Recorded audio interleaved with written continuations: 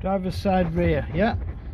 The top slide is free, slides in and out, you can see it moving there, in and out, yeah. The bottom one, we'll put a spanner on the top one, yeah.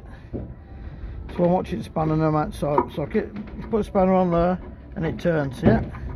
Put a spanner on there and it's absolutely rock solid and won't move.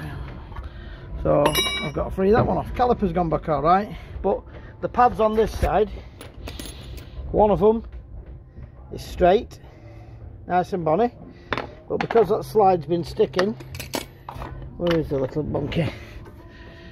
That's worn at an angle. It's worn at an angle and worn a bit of an angle on the side, so it's a bit, if you look at it there, yeah, can you see how it's worn at an angle? Because the bottom slide is stuck in, so it's pulling. It's not actually pulling on that side, it's just stuck off. Right.